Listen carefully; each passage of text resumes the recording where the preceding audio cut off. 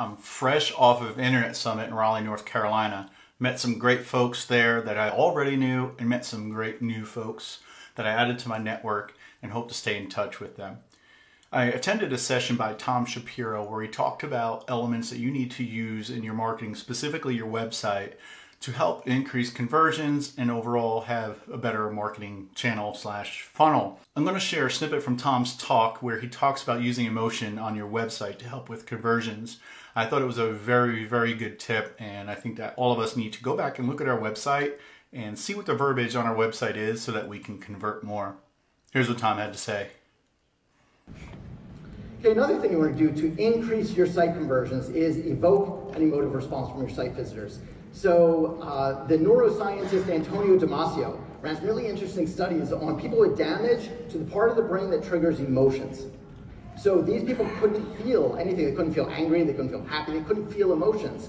And what he found was, because they couldn't feel emotions, they couldn't feel strongly enough about any one product option versus another, or a service option versus another. In other words, they would endlessly waffle. And so it was extremely difficult for them to make any type of decision, including purchase decisions. And so what he found was emotions are absolutely necessary in purchase decisions. It's actually the opposite of what we think. We think we're all in control and it's all logical, right? We're making very logical decisions as to what we're going to buy and what we're not, what we're going to sign up for, what we're not, what forms we're going to fill out, what we're not. Actually, a lot of it is driven by emotions. And so if you can focus on driving their emotions first and get them reacting emotionally, it'll be much more powerful in driving your conversions. Here's an example.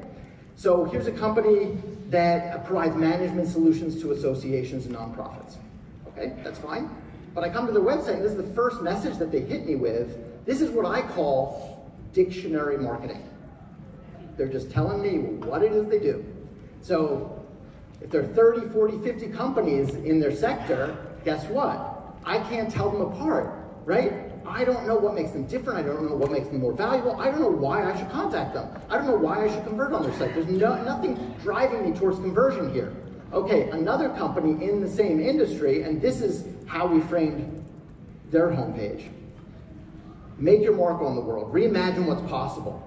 Virtual strategic management, consulting, and execution ignites your organization's growth. Achieve more with virtual. And then we get into the self-segmentation right after that. So what are we doing? We're not talking about their services. We're not saying we do this, we do that. Of course we do. If that's our service, that is what we do. And so it's much more powerful to drive an emotional response. And then what you'll see that translate into is higher conversion rates.